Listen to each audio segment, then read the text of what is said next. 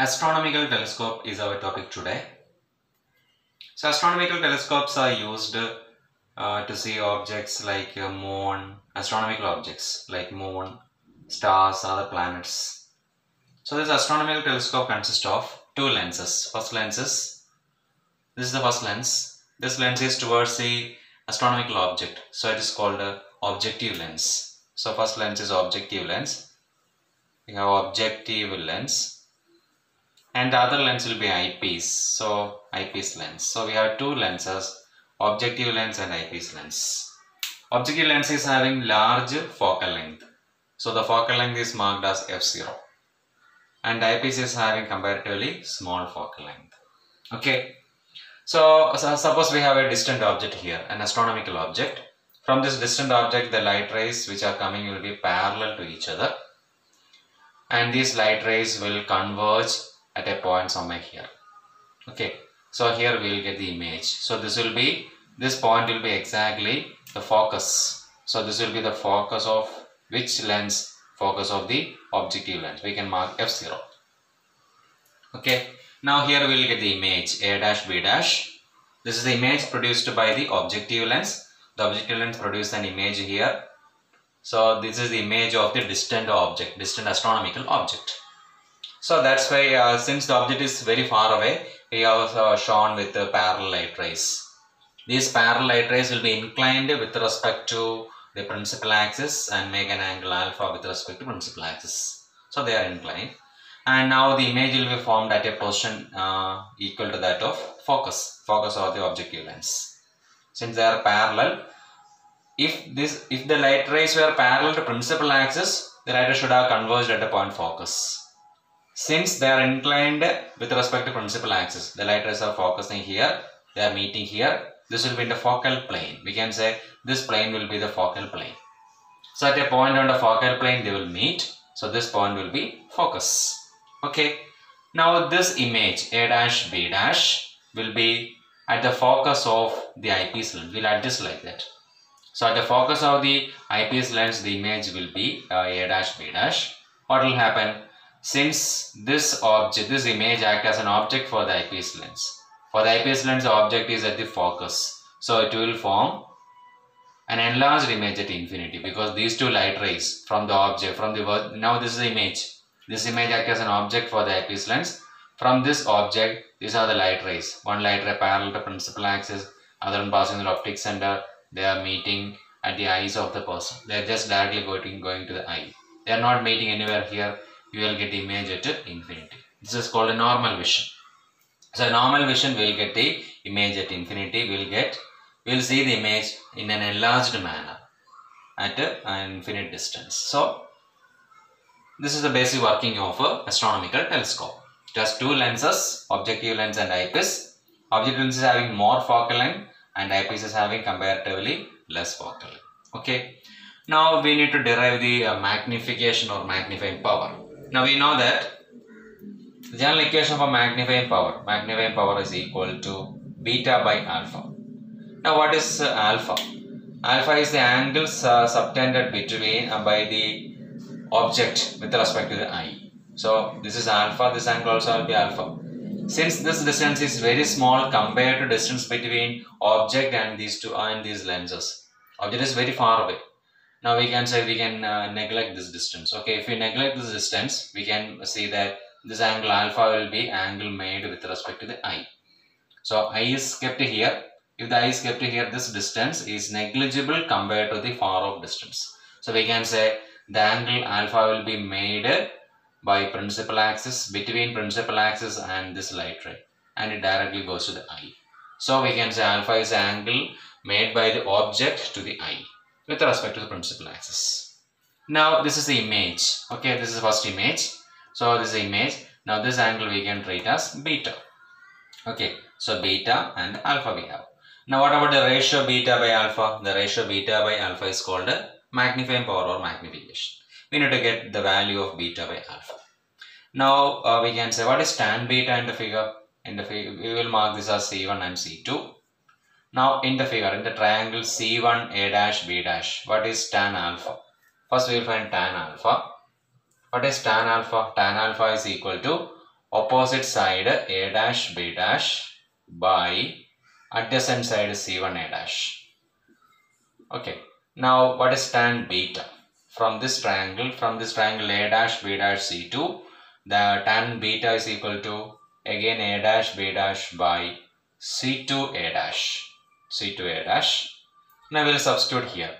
Tan alpha and tan beta nearly equal to alpha and beta respectively. Substituting here, beta by alpha is equal to A dash B dash by C2 A dash, that is beta, divided by alpha. We will take reciprocal of this. So multiply the reciprocal.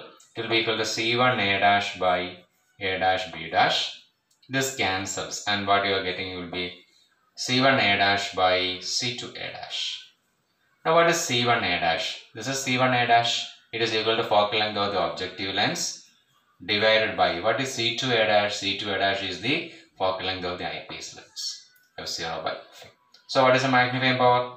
Magnifying power is equal to f0 by f. This is the magnifying power of an astronomical telescope in normal adjustment. When final image is formed at infinity, this is the equation for magnification, or we can say magnifying power. So an astronomical telescope can be used to view astronomical objects, means objects which are very far away, like planets, satellites. All these we can view using astronomical telescope. And for this, the focal length of the object should be large compared to that of eyepiece. Then only the magnifying power will be having a very large value. F0 is very large, F is very less, so the magnifying power will be very large. And from this angle also you can understand that this angle will be smaller angle, this will be comparatively bigger angle. So when you take the ratio beta by alpha, the magnifying power will be very large quantity. Okay.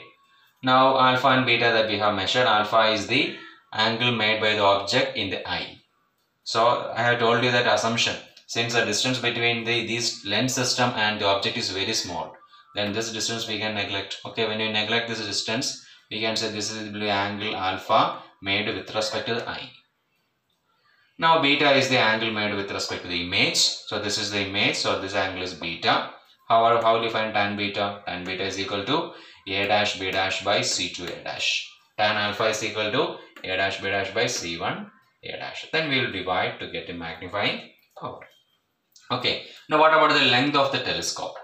Length means distance between the lenses. We can say length of the telescope L is equal to f0 plus fe. This will be equal to length of the telescope. f0 plus fe is the length of the telescope.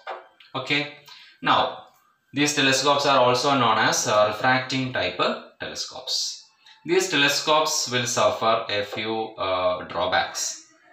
And first drawback is that since it needs to collect large number of light rays, if you want to see the image clearly, we need sufficiently large number of light rays should be gathered by the objective lens. So if we need to gather more light rays, its aperture size should be very large.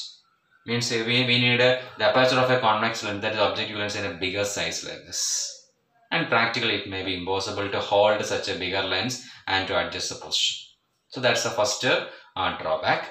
Second drawback is that the image will suffer from chromatic aberration as well as spherical aberration. Chromatic aberration means we know that these are lenses. So when suppose we have a white object, a white colored light rays are coming from the distant object. Since the lens can be compared with the combination of many prisms, when white light enters through a prism, it undergoes dispersion.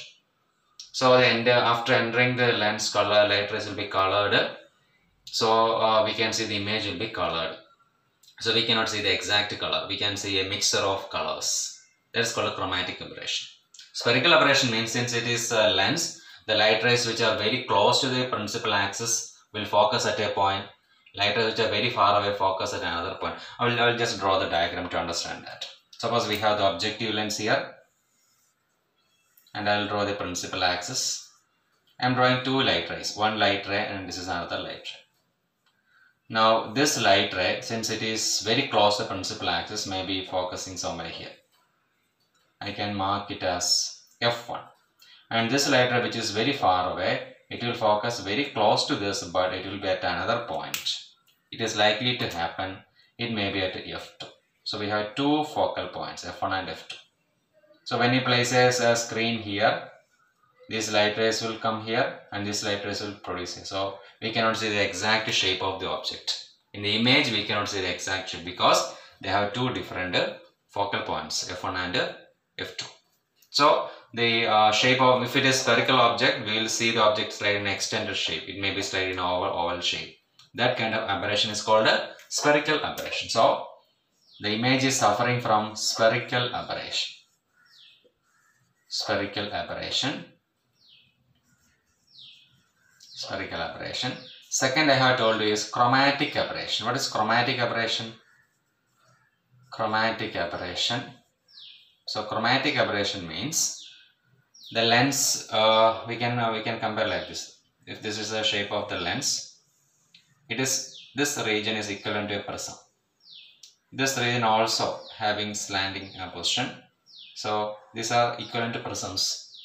When white light, this is the light rays, white light. When this white light come out of a prism, what we have learned, it will split into violet and red color. Okay, so it will split into 7 colors. Now if you place a screen here, the image we are seeing will be colored image. This is called chromatic aberration. So the light ray will undergo, the image will undergo chromatic aberration as well as spherical aberration. That's the main drawback with the refracting type of telescopes. And the third drawback which I have already explained. What is the third drawback? If we need to gather more and more light rays from the object, since the light rays are coming from very large distance, we need to gather more light rays to get a bright image. If we need to gather more light rays, we need an objective of large aperture. So the aperture size should be very large. So we need to take a very big lens, and practically it may be difficult. Okay, so that's about astronomical telescope, or we can say refracting type of telescope. If you want to convert this telescope to a terrestrial telescope, what we have to use? We have to use one more lens, because here we are getting the image inverted. If you want to get the erect image, for astronomical object it is convenient if you are seeing the erect image.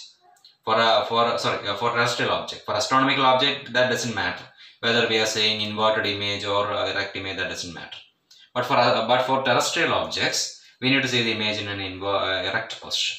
So since here the image is inverted, we need to get the erect image. To get the erect image, we have to place one more lens. Okay, that is called terrestrial telescope. Here what we have seen is astronomical telescope consisting of 2 lenses. For terrestrial telescope, we have 3 lenses. Hope that you have understood. Thank you.